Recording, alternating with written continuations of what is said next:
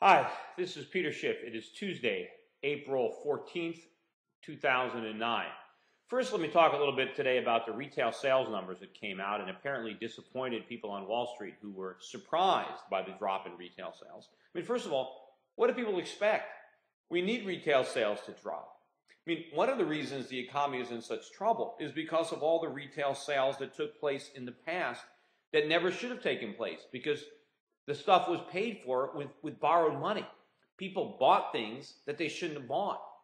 And so now part of the solution to our problems is that we spend less money, that we buy fewer things in retail stores. So retail sales have to drop. That's part of the solution. That shouldn't be resisted. The government shouldn't be trying to stimulate additional retail sales. You know, what people say is, well, we need all this spending because spending is 70% of our economy. That's nonsense. It's not. It's 70% of GDP. That's part of the problem. But GDP is not the economy, right? Spending is not economic activity. It's the reward for economic activity. I mean, think about it this way. Let's assume you earn $50,000 a year, and then you spend $50,000 a year on goods and services. The way the government tracks GDP, your personal GDP is $100,000. The $50,000 you earn, and then the $50,000 you spend. But that's all nonsense. It's the same money. You know, if you lost your job, your GDP wouldn't just go down by 50%. It'd go down by 100%. Because if you're not earning the money, then you can't spend the money. So it's double counting, and we do that. And when we're really keeping track of our economy, it's not about how much we spend, but how much we make, how much we produce. That's economic activity. So we can't try to think that we have to maintain a consumer spending because that's what drives the economy. That's nonsense. That's the reward for production. And the fact that so much of our GDP is now comprised of spending, that's the problem. The solution is that we spend less. We can't try to prevent that. Now, along those lines, I listened to President Obama's speech today.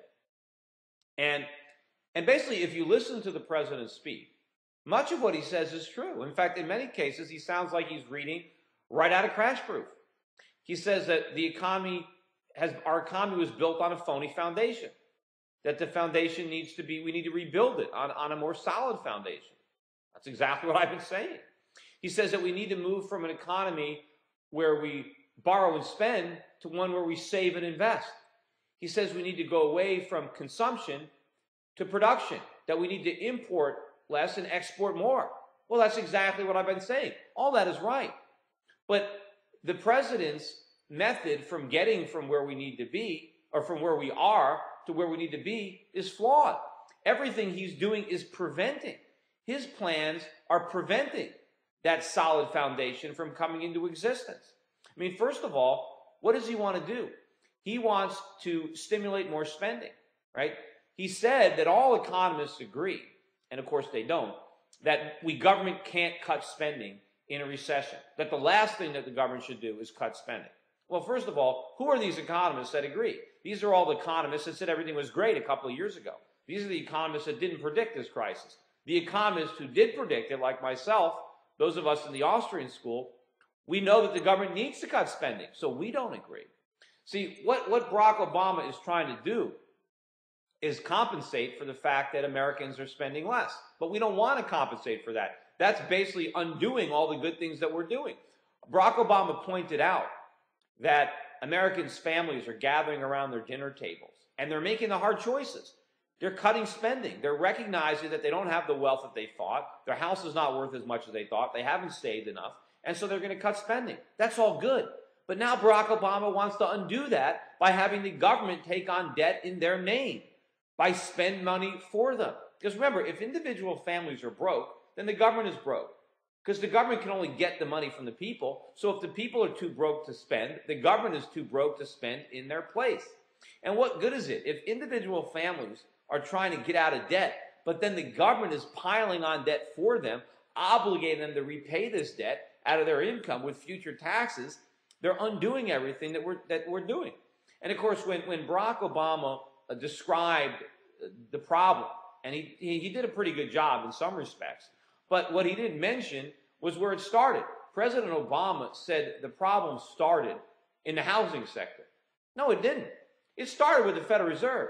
It's the Federal Reserve that slashed interest rates to 1% that got the housing bubble inflating. They blew all the air into it. So to say that the problem got started with housing is wrong, because he's trying to absolve the government from its real responsibility in what happened. And of course, also when Barack Obama talks about the fact that we have to rebuild the solid foundation, we do. But what is he doing? He wants to rebuild the foundation that he believes is right.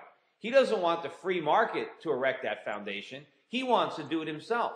And of course, it's not going to work. What does Barack Obama want? He thinks that what we need is the government to spend more money on education, the government to spend more money on health care. Well, you know what? We're already spending too much money in these areas. We need to free up those resources to be used more productively.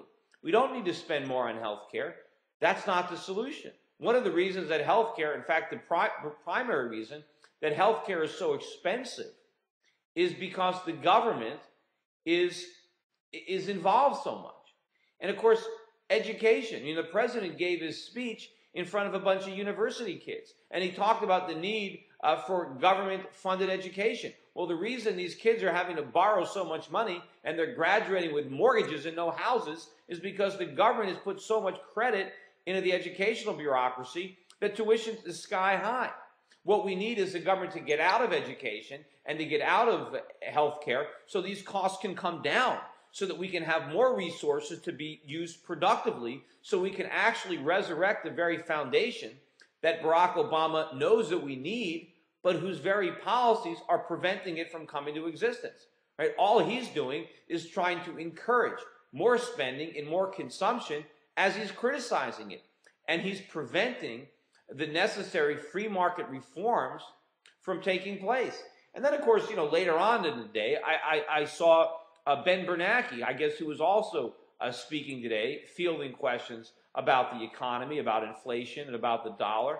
And once again, he's still as clueless. He still thinks that inflation isn't a problem, that they're going to be able to deal with it later on. Of course they can't. If they can't deal with it now, how are they going to deal with it a year or two from now, when it's going to be an even bigger problem and it's going to be even more painful to resolve, because we're going to be even more deeply in debt?